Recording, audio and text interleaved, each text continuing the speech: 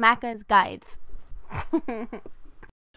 Hey guys, Macca here, still playing Deadpool today. This is the Diggin in the Crates achievement / trophy guide, and this one's for collecting all 11 crates in the Death Baby level. This one's a little hard. Basically, when doing the green section of the level, you get to choose between green, purple, and orange, I believe. But at the end of the green section, you'll have to follow death through this kind of area with darkness, and you have to stay in the light or else you will die.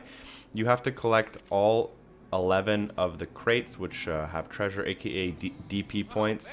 In the first section, you have to collect 5. Make sure you use your teleport to get around as fast as possible. You will need it, or else you will probably die.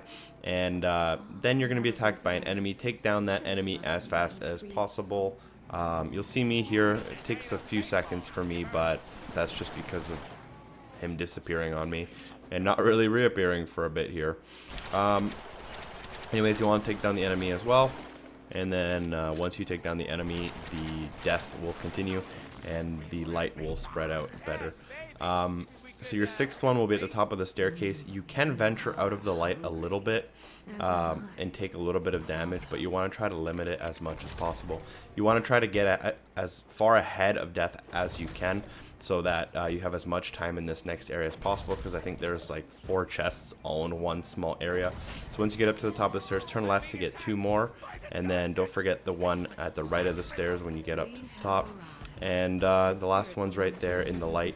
You can upgrade your health if you need it, and once you get all 11, you'll unlock the achievement. If you don't get them, make sure you reload the checkpoint, and you will start at the very beginning of the section. So thanks for watching. As always, I'll see you in the next video. Thanks for watching. Peace.